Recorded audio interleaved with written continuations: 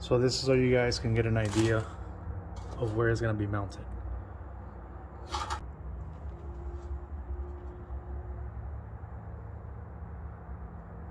I'll leave a link for these shocks. I got them on eBay.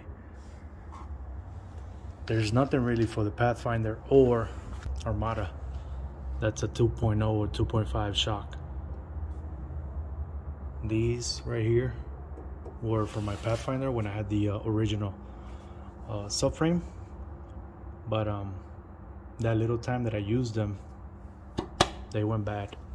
It's not capable of sustaining all this metal bumpers, tires, tools. Hopefully this shock can maintain all the weight that I added.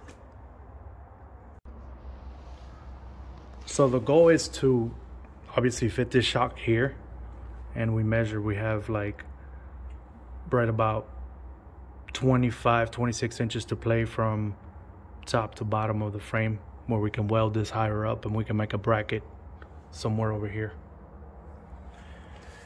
Right now this sits at around, I think, 14 inches or so.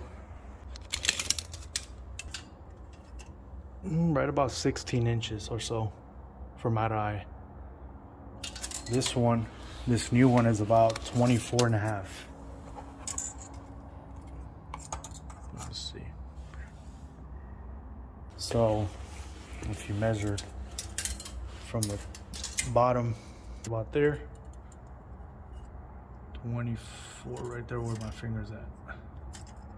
But the fabricator obviously is gonna make something from here. What sucks about this platform is that you don't have a lot of options for shocks, so we gotta custom make everything.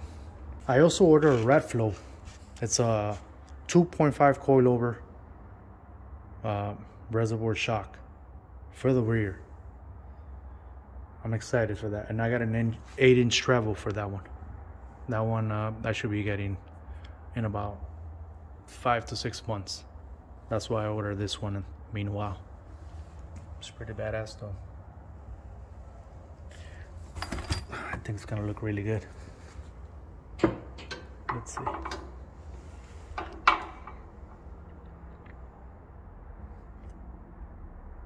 Yup, I approve. Let's go. Fucking pain in the ass truck, man.